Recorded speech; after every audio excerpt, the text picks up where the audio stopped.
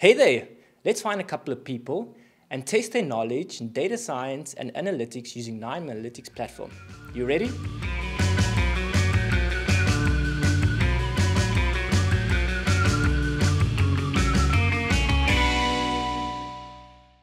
Okay, let's ask this guy. Hey man, Hey, what are you up to? typical data scientist stuff, waiting for my neural network to be trained. Do you have a minute for a couple of questions? It's gonna take a while, so yeah, ask. Well, in that case, let's grab a coffee. Follow me.